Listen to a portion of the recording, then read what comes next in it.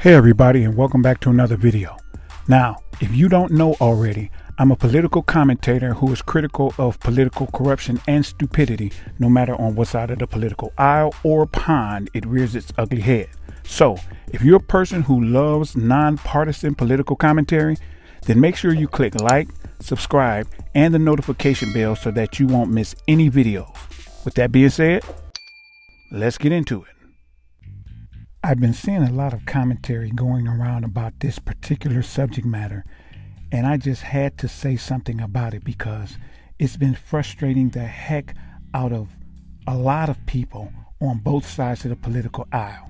So I wanted to talk about the two primary ways woke politics are weaponized against the left. So first, it allows liberals to do absolutely nothing. Do you all remember when Nancy Pelosi, who's the Speaker of the House, and Chuck Schumer, who is the Senate Majority Leader, did the thing where they had the kente cloths on and they took a knee?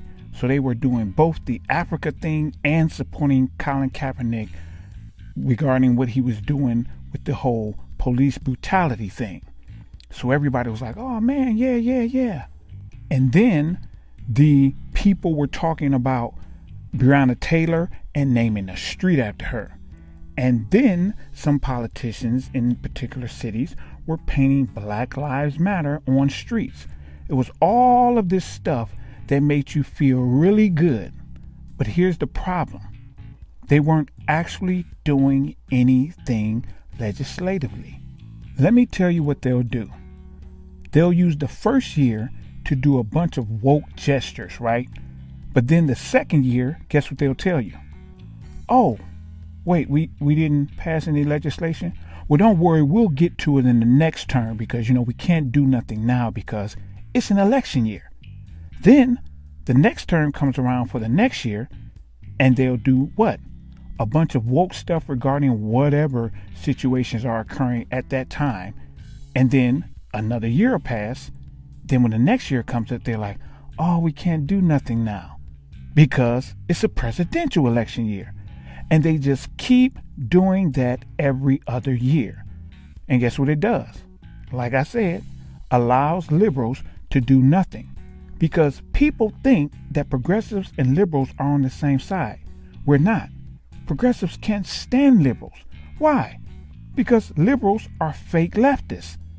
What liberals do is liberals do all of that woke stuff so that they don't actually have to pass the policies that actual progressives want to pass. It drives progressives absolutely nuts, but people conflate the two as though they're the same. They're not. We don't even think the liberals are really on the left. They're just acting like they're on the left because it gives them a little more leeway than it does the people who are on the right. Now, the second thing, it justifies right-wing frustration. Now, I'm just going to keep it real. You may not like right-wingers or you may love right-wingers. But the problem here is that they're right when it comes to a lot of this woke stuff.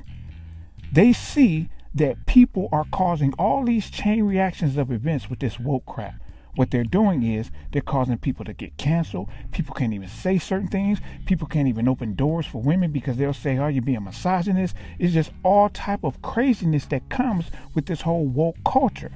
But guess what? The people who are rich, they love it because it allows both sides to just be at each other's throats. But it's actually not a both sides thing because people who are actually on the left are getting attacked for stuff that they don't even agree with really, because the people who are liberals are acting like they're on the left and they're doing the stupid woke stuff, and the people on the right are attacking them thinking they're on the left. So it's a win-win for the rich people who are screwing everybody over. So moral of the story, we have got to stop allowing gestures of solidarity to replace actual effective policy legislation. So now, I want to hear from you.